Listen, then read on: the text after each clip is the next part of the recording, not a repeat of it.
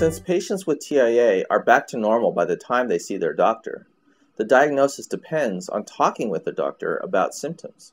Once a TIA is diagnosed, your doctor might order tests to determine the cause. These tests could include blood tests, for instance, to look for clotting problems, signs of diabetes, or high cholesterol. Brain scans, such as CAT scans or MRI scans, that let us take detailed pictures of the brain and blood vessels. And also heart tests to look for irregular heartbeat or other abnormalities. It's important that these tests get done quickly so that steps can be taken to prevent strokes before they occur.